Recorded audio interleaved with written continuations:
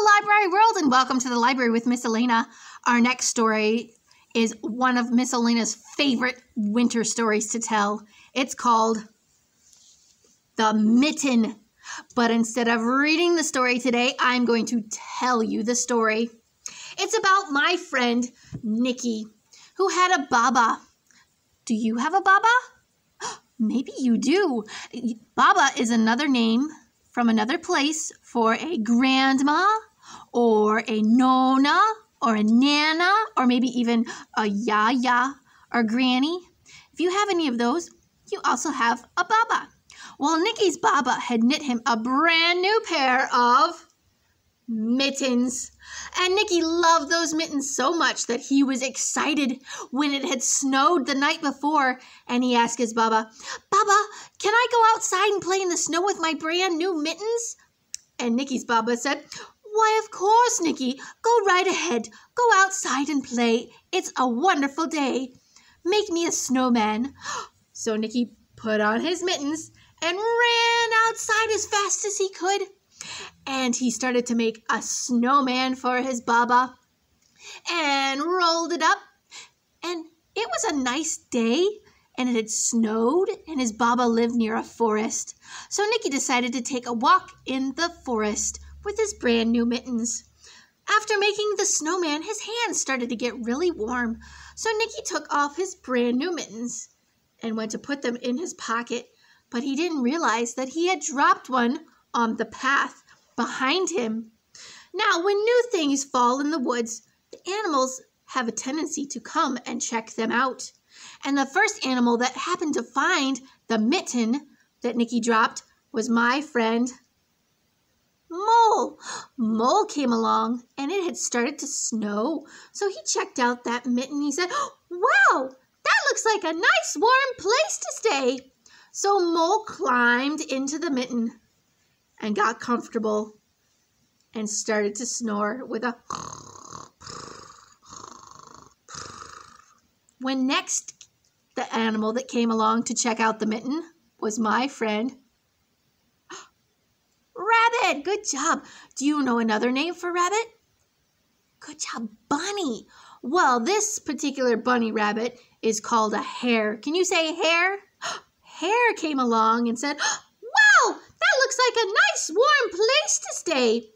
And he started to climb in and woke Mole up and scared him. And Mole said, "Can you help me out? Can you say, 'No room, no room'?" But when Mole peeked out and saw it was just Hare with his big kicking feet, he decided to move over, and he let Hare move in. So Hare and Mole got comfortable. And guess what happened? Can you help me out? Go. They fell asleep.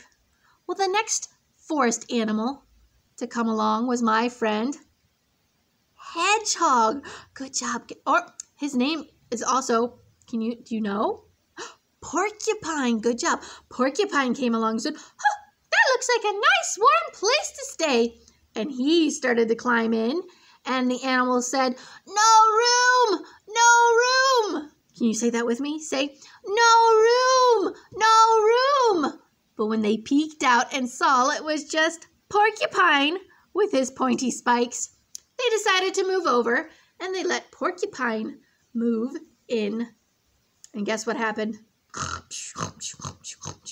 They fell asleep. Well, the next animal to come find the mitten was my friend. Who was it that came along? Can you tell me? Who is this? You're right, it's Owl. And Owl said, "Hoo, that looks like a nice warm place to stay." And he started to climb in. And what did they tell him?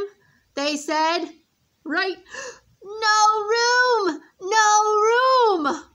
But when they peeked out and saw it was just Owl with his sharp talons, they decided to move over, and they let Owl move in.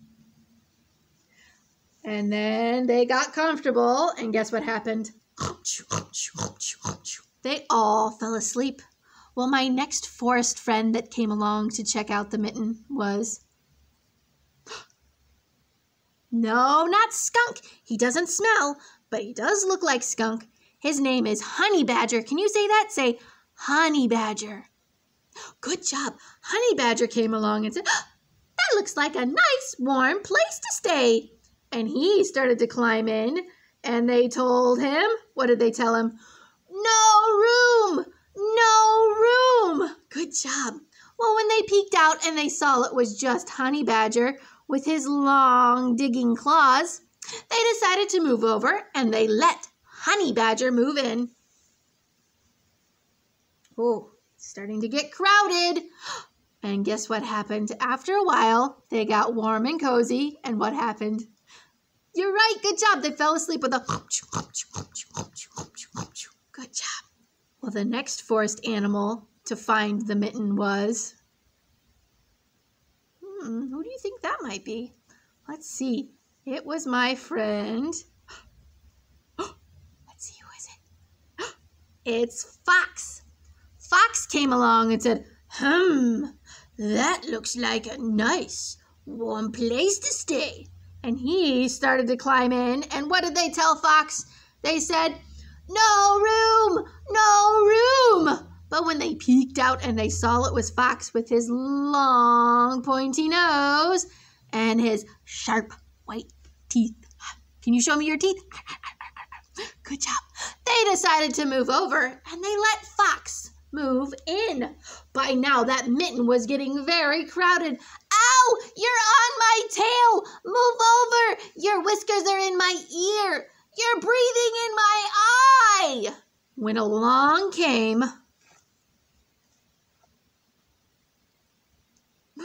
my friend Bear. Bear came along and said, that looks like a nice, warm place to stay. And he climbed in, and what did they tell him? No! You want to know why? Because Bear's so big, you don't argue with a bear. So they moved over, and Bear tried to move in. Ow! You're on my tail! Move over! Bear! You're stepping on my ear! When along came my friend Mouse. Good job. Mouse came along and said, wow, that looks like a nice, warm place to stay. And Mouse climbed in and landed right on the most comfortable spot in the whole mitten, which was right on top of Bear's nose, you're right. And her little whiskers tickled Bear's nose. And Bear went, and